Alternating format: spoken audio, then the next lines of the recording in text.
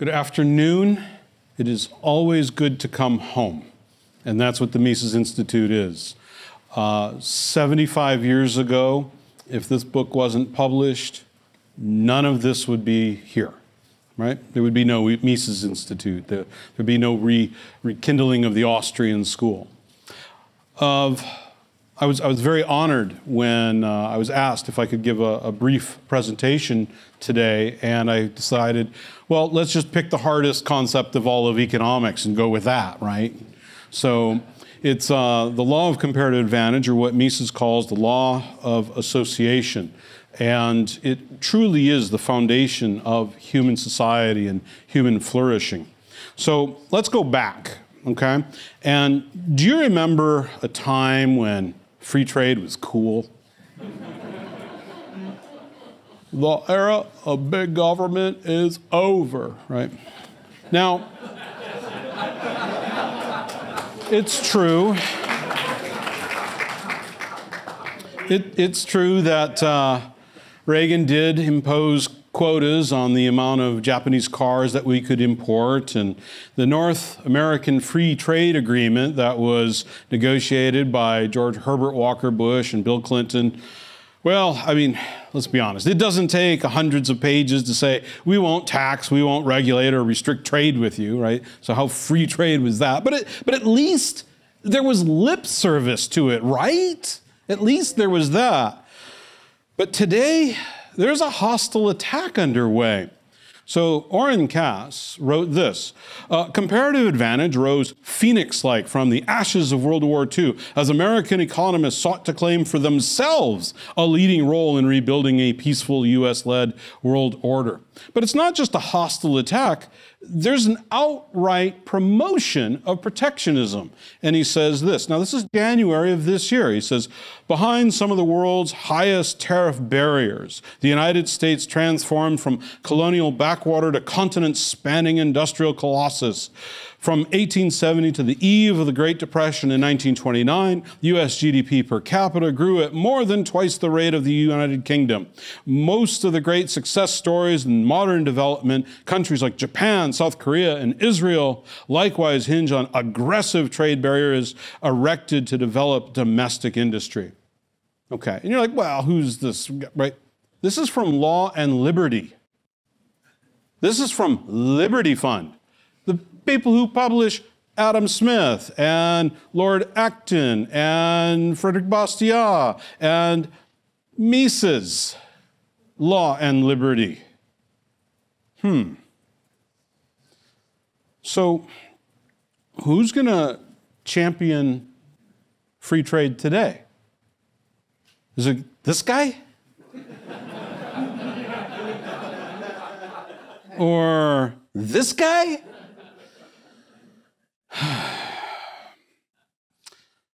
So what happened to the ideal of free trade? Well, the answer is the people. They don't support free trade. Now, why? Why don't people support free trade? And the answer is there's rot. Rot in the economic theory, or maybe it's better to say lack thereof economic theory. And the rot goes all the way down. So we need to start from first principles to get to the root of the problem. So let's ask the most basic question. Why should we trade? Why should we trade? So let's pick a guy. This guy. There's Mises. He's got apples, okay? And we've got this guy, Hayek, his student. And he's got blueberry preserves. Now, honestly, I was looking for a really nice picture of blueberries, but it didn't really work. So blueberry preserves it is. So why will they trade, right? Well, when they trade, they only trade unequal values, right? Aristotle got it wrong. He was a smart guy, but he gets this part wrong. So look at Mises's thought bubble, and he's looking at apples versus blueberry preserves. Now, in order for him to trade, what do we have to have? He has to value what he's giving up less than what he's getting. In other words, he has to value the blueberry preserves more than the apples. Okay. And what about Hayek? Well, Hayek is making a similar weighing in his mind, and his subjective value has to be reversed. He has to value the apples greater than the blueberry preserves. Now, when this happens, they can trade, and you're like, well, that's kind of cool, right? So just as an aside, I did get a new computer recently, and I found all these cool buttons on my PowerPoint, like, oh, look at what I can do. So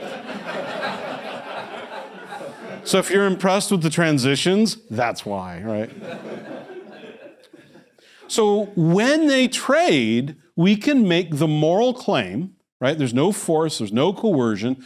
Both sides win, and we're serving one another. Now, when I trade, I'm usually serving my customer, but who is that? That's a stranger. We're serving strangers. That's an amazing thing.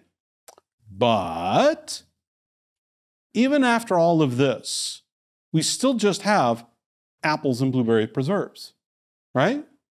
That's all we have. We want more stuff, not just happier feelings, right? So when we trade the apples and the blueberry preserves, it's true we're happier. Yes, it's peaceful. Yes, we're serving other people, but we still just have the same amount of stuff. They're just rearranged into higher utility situations. And that's where the law of comparative advantage or the law of association come into play. And if you're like, what are these things? Well, they're only some of the most difficult concepts in all of economics to wrap your mind around. So let's go for it. So the law of comparative advantage is first put forward in David Ricardo's book, The Principles of Political Economy and Taxation in 1817. Now, Murray Rothbard says, maybe James Mill wrote that part there. I don't know, but it's an important part, okay? Now, what Mises does in Human Action, 1949, is he broadens the scope away from international trade, and he applies it to the individual level, right? He brings it down to all trades, and this is an important insight, okay? And he relabels it. He calls it the law of association. Now, by applying it to every single trade, what he's doing is he's showing the necessity of free markets. That's an important thing. Now, before we get into the weeds of comparative advantage or the law of association, then let's do a simple example where we already know the answer, okay? So who's this guy? Well, that's Justin Verlander. And you're like, who's that? He is an amazing major league pitcher. He used to play for the beloved Detroit Tigers, but now, oh well. He earns over $43 million a year. Oh, and he's married to a supermodel. So, rough life. Now, let's suppose that he is not just a fantastic major league pitcher, but he's also a really good baker, okay? And if he could make a cake, and let's say he could make that yummy, delicious cake right there and sell it for, say, $430 per cake. Now, that's got to be one good cake, right? Okay. But even if he does that, that still means in a year he has to sell 100,000 cakes. And if my math is right, because I did it this morning, it's 2,740, a little extra, cakes a day. Now, should he spend some of his time pitching and the other half of his time making cakes? Or should he devote all of his time to pitching and then just buy cakes? Well, you already know the answer. It's pitching, okay. Or, so imagine there's a doctor. Now you're like, who's this guy? This is my wife's father, right? My father-in-law. And he is a kidney doctor. Now, same question. Should he be doing doctoring, kidney doctoring, I don't know, exact tests and stethoscopes and stuff, I don't know, tongue depressors, whatever they do, who knows? And do that all the time, and then hire his grandson, Stephen, to cut his grass. And some of you who've been to the other conferences may have seen Stephen. Or should he devote half of his time to doctoring and the other half of his time cutting the grass? And again, You already know the answer, right? He should spend his time doing what he's best at, earning the maximum amount of money, and then hiring other people, even if he's better at both things, doctoring and cutting the grass. And even if Verlander is better at everything, both pitching and making cakes, they should still, both of them should still specialize and trade. Now, here's how the law works. So we've got to put some assumptions here because we're going to build a little model, okay? So imagine two people. We've got Rothbard and we've got Keynes. There's two products. We've got bread and garments, right? Food and clothing.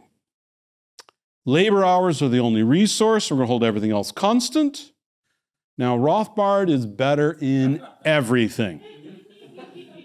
He's twice as good at making bread, and he's 3 times as good as making garments. Now, what does this mean? It means that they're going to have different opportunity costs. And that's going to be important in a moment.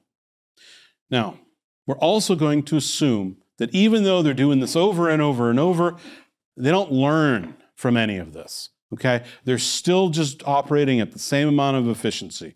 And we're going to put the clock at 24 hours, okay? So these are our assumptions.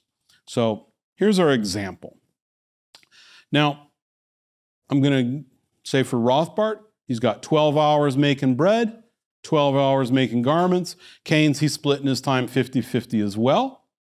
In this time, Rothbard can make 12 bread, and he's twice as good as Keynes. So Keynes can only make 6.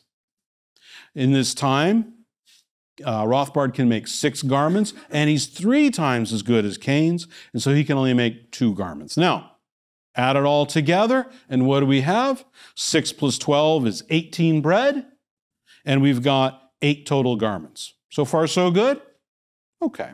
Now, let's suppose that Rothbard is getting a little extra hungry, and he says, I want more bread. Now, he's better at making bread than Keynes. Should he make more bread? But the answer is no, because his opportunity cost making bread is higher than for Keynes. Now, you're like, I don't quite see how that works. That's okay. Don't worry about this. Remember, this is the hardest concept. We're not going to get too deep in the woods. I don't need you to worry about all of this. It'll be in the paper, okay? So in the book, it'll be all there. But what it means is that you concentrate on what you do best at, okay? So we're going to have Rothbard concentrate on garment making, and we're going to have Keynes concentrate in bread making, okay? So I'm going to rearrange their hours just a little bit. So for Keynes, I'm going to shift it all from garment making, all of it into bread making. Okay, so when that happens, garments go down to 0 and bread goes up to 12. And for Rothbard, I'm going to shift some of the hours out of bread making and putting it into garment making. And you're like, well, how do you know how much? And the answer is, it's arbitrary because it's an example, and I want all the numbers to come out really nicely. That's why. Okay. So when we do this, notice the total production. We still have 8 garments, but we have 2 more bread. We have 20 total bread. Did they learn anything? No. Did I add more time? No. Was there capital improvement? No. Was there a reduction in cost? No. What did we do? We just specialized in their comparative advantage according to the law of association. And like magic, there's more. It's not actually magic, okay? Not magic, but it's like magic. And now we let them trade. And so the price is 2 garments for 5 bread. And so the total outcome is Rothbard gets 13 bread and Keynes gets 7 bread. And so if we then say, who won more? What's a fair trade? Okay? There's no such thing as fair trade. Because when we look at it in terms of bread, Rothbard gets a +1 bread, Keynes gets a +1 bread. They both got the same thing. It's equal, isn't it? But if we look at this in terms of time saved, well, for Rothbard, 1 bread represents an hour of labor. For Cain's, one bread represents 2 hours of labor. And so if he saved one bread, how much time did he save? He saved 2 hours. And so Cain's actually gained more in terms of time, or time saved. But what about in terms of garments? Well, in this case, Rothbard gained more. So to say, well, I don't want free trade, I want fair trade. No, that makes no sense. Who won more, the United States or China? In what terms? How do we measure that? What perspective are you using? You can't answer that question. It's nonsense. But what's the big takeaway? The big takeaway is that when we follow this law, we actually get more stuff. And that's huge. So what we have to do is follow our comparative advantage. Like, well, where's that, right? Well, when you follow your comparative advantage, what I'm saying is you have to follow your opportunity cost. Follow your lowest opportunity cost. Now you're like, what's the opportunity cost? It is your next best foregone alternative. So whatever the next best thing is, that's your opportunity cost. Now, where's that, right? Do I need this giant chart where across the top, right, I have 350 million people, because there's 350 million people in the U.S., and down the vertical, I have good 1, good 2, good 3, good 4, all the different producer goods and consumer goods, and then X marks the spot. Do I do that? No. Nobody can do that. That's why socialism fails, because they don't have the tools that the market has. There's no way you can calculate this on a spreadsheet, no matter how fancy it is, or with all the fancy computers. But the answer is pretty simple, actually. So how do we figure it out? Where's my comparative advantage? Where's my lowest opportunity cost? Well, suppose we've got 3 identical jobs, A, B, and C. Identical in every way except how much they pay. A pays $55,000 a year. B pays $45,000, and then, of course, C, $35,000. Now, which job am I going to pick? This is not a trick question. Which one am I going to pick? A, right? Why? Because it pays the most. Okay, fine. What's my opportunity cost? In other words, the next best foregone alternative. It's the $45,000 that I could have made if I picked B, right? So my opportunity cost is $45,000. Now, suppose that I got clunked in the head or something, I picked B. Okay, what's the opportunity cost if I pick job B? It's $55,000 a year, right? Because I'm not doing A. And if I pick job C, again, it's $55,000. Now here's the payoff. When we take the job that pays us the most, at the very same time we're minimizing our opportunity cost. Do people naturally do that sort of thing? Just take the job that pays them the most? Yeah, they tend to, don't they? You don't need a big whole computer array and spreadsheets and all this in order to calculate what the job that pays me the most. So following this law, then, is an essential building block of society and civilization. Mises argued that following this law of association is essential for the existence of society. That's a huge claim, isn't it? That if we didn't have this, there would be no such thing as society. The benefit is human flourishing. You see, in the first trade, we had 2 happier people, right? Mises and Hayek. But we still just had apples and blueberry preserves. But when we specialize according to the law of association, we expand production, we get synergies, we get 1 + 1 is greater than 2. When I work in what I'm best at, and when you work in what you're best at, we cooperate and we become better than the sum of us separated. That's extraordinary. That's why there's civilization. That's why there's society. So people follow this naturally. So what's needed? Just three things. We need true free market prices for monetary calculation. So you're like, what does that mean? What does that mean? Markets? Yes. Property rights? Yes, yes, yes, yes. All those sorts of things. True free market prices. But what else do we need? No interventionism.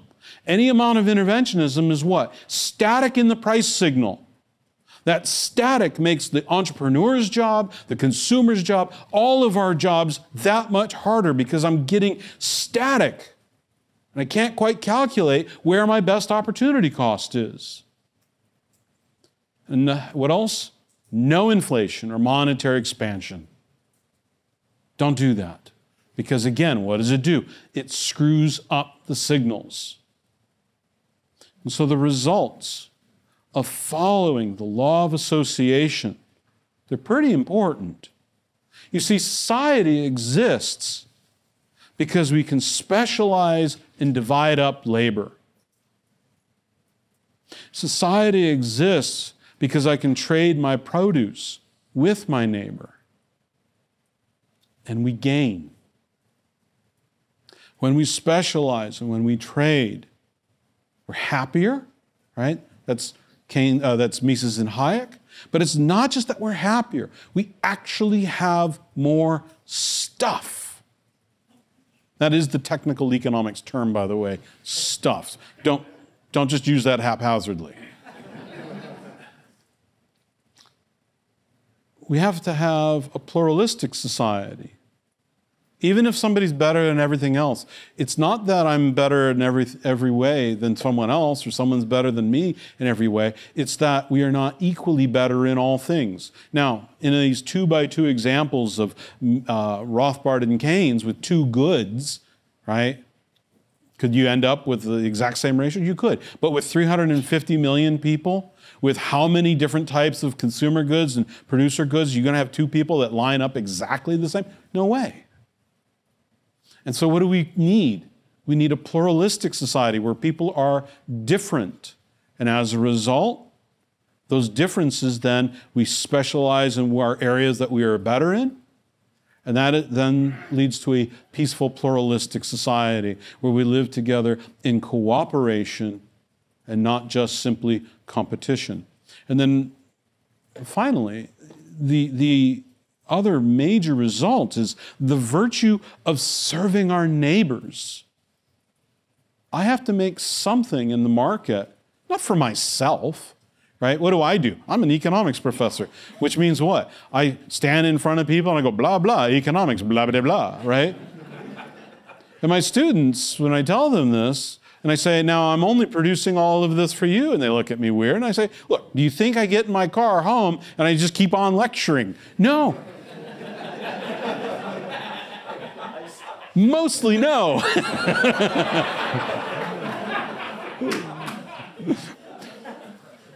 Often no. I have a surplus of economics lectures for other people. And so I don't just produce for myself, I produce for others.